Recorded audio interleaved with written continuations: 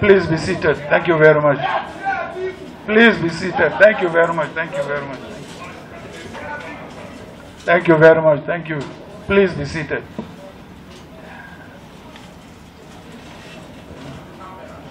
Please be seated. Thank you very much. Can we have some silence, please? Thank you very much. Mr. Chairman, members of the National Working Committee, let me first start with an apology for starting this meeting late.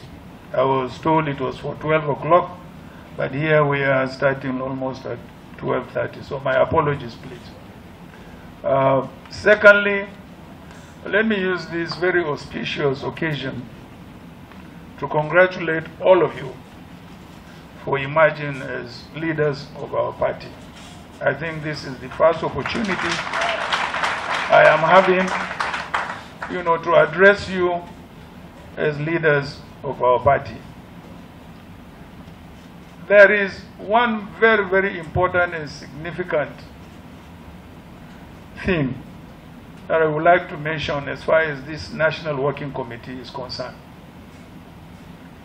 First of all, it is the most experienced National Working Committee we have ever elected in this country. This is because, take a look at individually. A former Senate President, 4 times former Minister of the Federal Republic of Nigeria, a former university professor, and also a founding father or member of this, our great party. We have never had a chairman, with all these attributes. And in the same National Working Committee, you have the youngest youth leader ever elected.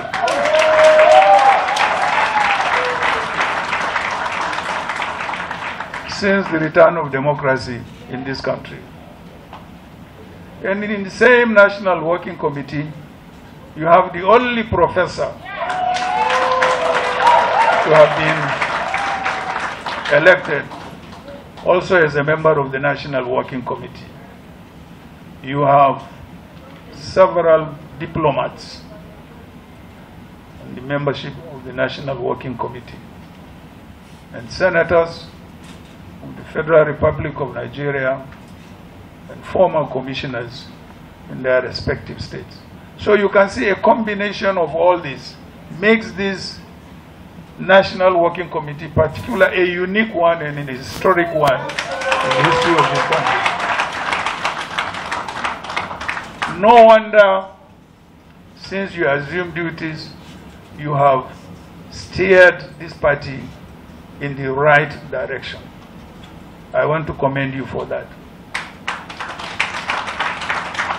Last time when I declared my interest to run for the president of this country, that was in 2018, I first of all addressed the National Working Committee before any other organ or member of the party. But here we are today, we are almost in the middle, in the sense that I had addressed virtually all groups of delegates in the party, but I am addressing you today. Very many of you in this National Working Committee have interacted with me politically and otherwise for a very, very long time. I don't have to tell you what I am, what qualifications I have, what experience I have, and what I can do for this party, for this country. Of course, when I declared to run for the president of this country, I said I was going to emphasize on 5 key issues. And these 5 key issues are germane. I said I was going to make sure that I reunite this country. And that was why I referred myself as the unifier.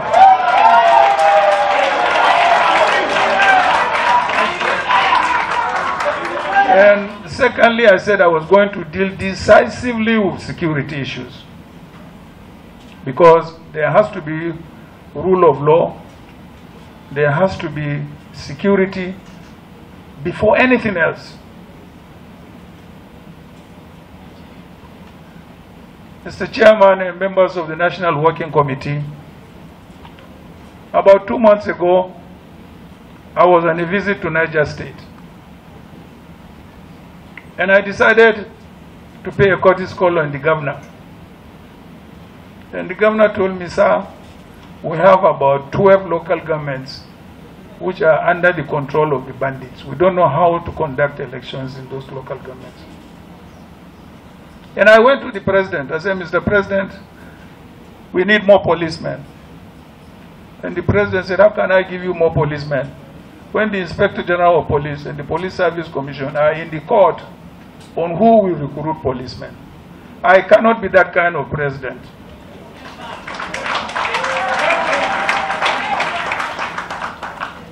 And that is where we are till today.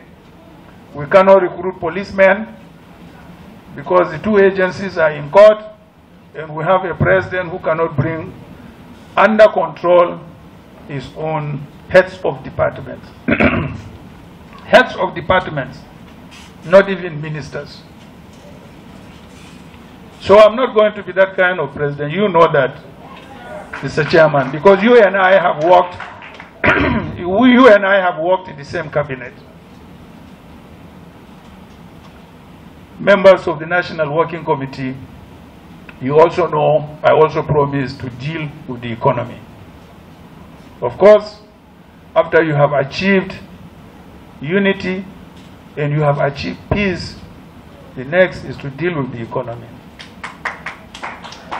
And you know, Mr. Chairman, and very many of your colleagues here on the National Working Committee know that when we came into office in 1999, we virtually met a similar situation like we have today. Nigeria was indebted. We had no foreign reserves. Our economy was in shambles. Mr. Chairman, and very many of you here who are in that government know that by the time we left Nigeria in the most healthiest economic position. We have done it before, Mr. Chairman. We can do it again.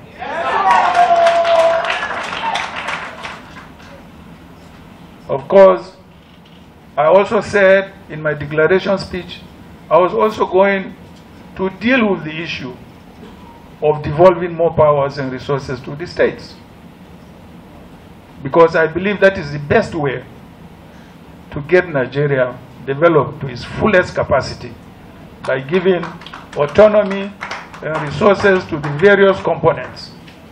There are some of us who grew up in the First Republic when we had regions that were virtually in charge of everything in their respective regions, ranging from security to economy to everything. And we saw how we fared. And we believe this is the best way to make sure that this country is developed to its fullest potentials. Mr. Chairman and members of the National Working Committee, I'm really not here to lecture you.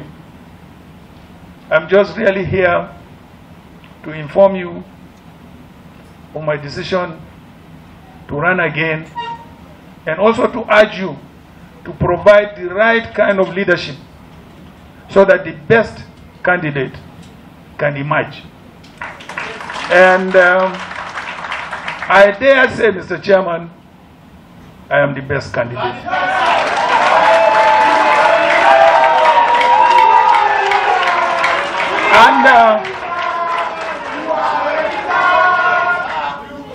Under normal circumstances, Mr. Chairman, thank you very much. Mr. Chairman, under normal circumstances, this is a guy who has already 11 million votes in his kitty. And I think as a party, you should give me the right of first refusal. But we are in a democracy. All what I can urge you is to make sure that the way you have started, you also conclude the way you have started, by being very fair, very credible, giving every contestant the opportunity to face the electorate. So let me thank you very much indeed for giving me this opportunity. I had come with a prepared speech, but I did not go through it. You can see that I have faced you with the major issues that are confronting this country and our party. And once again, I want to commend you for the excellent leadership you have so far given to this party. By giving this party this excellent relationship means that this country should also expect an excellent leadership from the People's Democratic Party. We all know, every Nigerian knows, that the APC has failed. But we should not take Nigerians for granted. We should go all out to let them know APC has failed. It will continue to fail, no matter in what gap they have come or they appear to be, they will continue to fail. And PDP has not failed. On a comparative analysis, if you compare the achievements of PDP and the failure of APC, you know that you have no any other choice than PDP. So, Mr. Chairman and distinguished members of the National Working Committee, we thank you very much for giving us this opportunity. We will not want to waste your time. You are at a very, very busy period, you know, of campaigning and also organizing, elections and also other activities of the party. I wish you the very best in your endeavors. God bless you all. Thank you.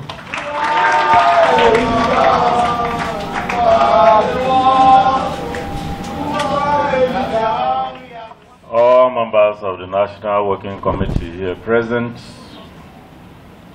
members of the entourage of His Excellency, distinguished ladies and gentlemen of the press.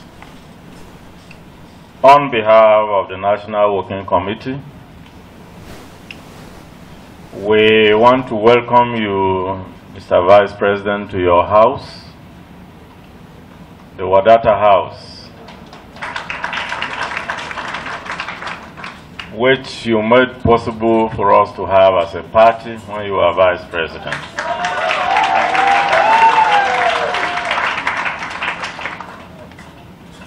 We also want to appreciate you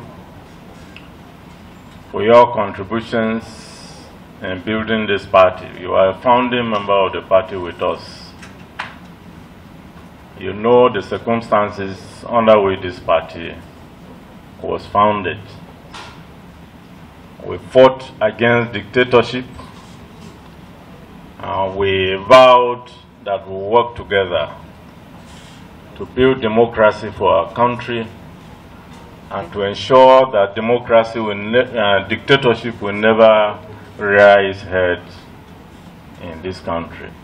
Luckily for us, for the last 24 years, the PDP has been in the forefront of building democracy for our people. Let me acknowledge the fact that you and I have been close friends, personal friends, for more than 30 years. As it was indicated, we were key players in the Social Democratic Party and key players in the emergence of Chief MKO Abiola, an election that was free and fair.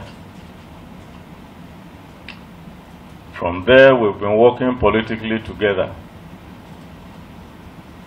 So you are a presidential aspirant today, but I want people to know that you are still my friend.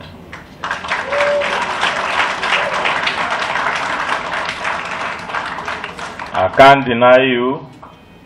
I never deny my friends, including those who are in the other disastrous party. And you know them, because even there we have common friends who missed road, who normally should be here with us.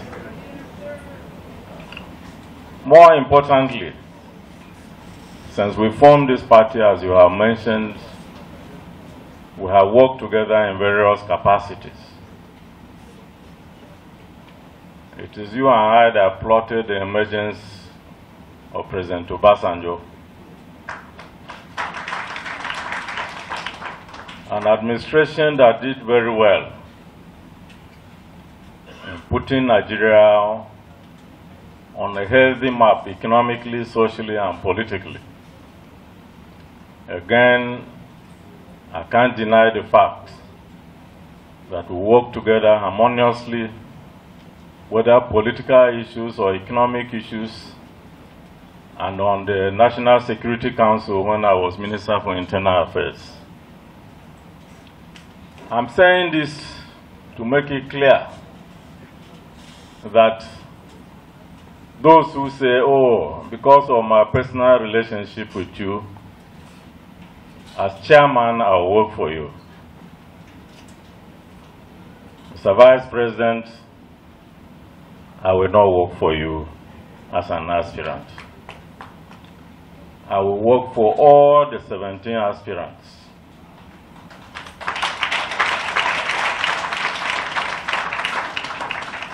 It is left to you to convince the delegates of our party that you are the best. You have to market yourself, you have to work hard. This National Working Committee, for now, will remain an umpire. We are not going to take sides with any particular candidate, but we love you all.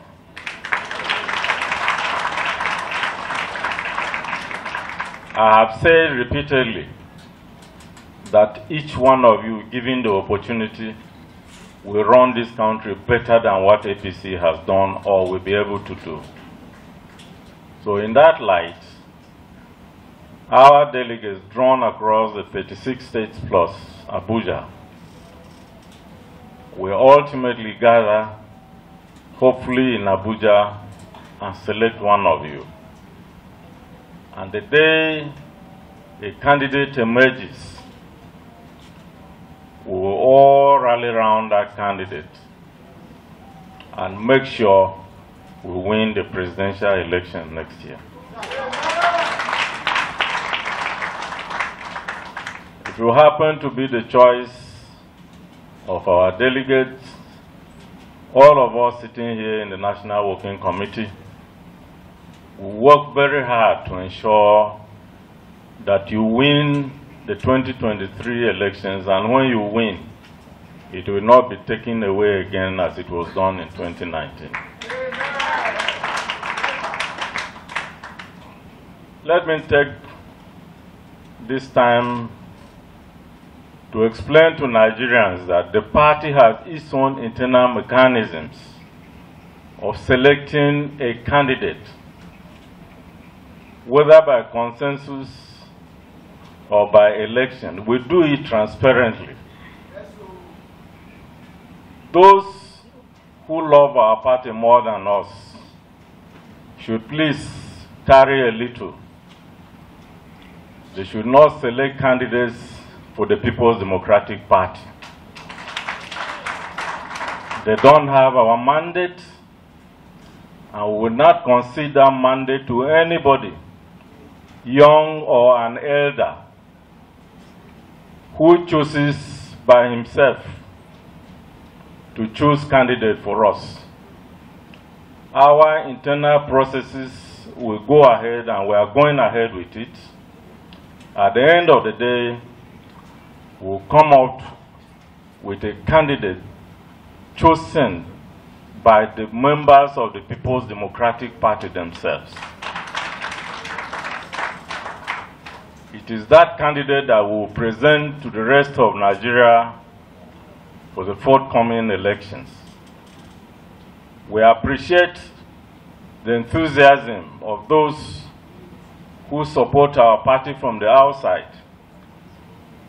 They should continue to do so, but they don't have our mandate to determine who will be our presidential candidate.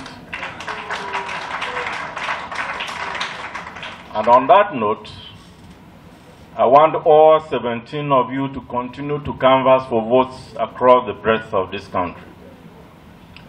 I also want to plead with you not to attack each other. You must remain as members of one family. You must continue to hold meetings and visit each other and call each other on the phone. You must continue to relate, to try and create the necessary synergy, because whoever emerges as a candidate will need the others to win the presidential election. No single person can on his or her own go around Nigeria and canvass for votes and win an election. We all need each other. We need every single presidential aspirant, governorship, members of NWC, every member of the PDP family. And I want to assure you that this internal process, as a national working committee, will try to follow the tradition of the People's Democratic Party since 1999. PDP has never had a controversial convention.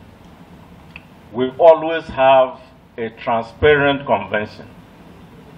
From the one that produced President Obasanjo in Jos in 1999 to the last one that produced you in Port Harcourt. We want to improve, we want as a working committee to improve on that record. We want to make sure that the world respects the candidate, the process, and the candidate we produce. And all those who lose out, we appreciate that the last election free and fairly. And with that in mind, they will be willing to campaign for the winning candidate. I want to thank you and your entourage for coming before us today, for giving such a wonderful speech that touches on the key things confronting this country: unity, security, the economy, and devolution of powers. I think that all these issues you have mentioned, at the next meeting we intend to set up the manifesto committee, which will try to articulate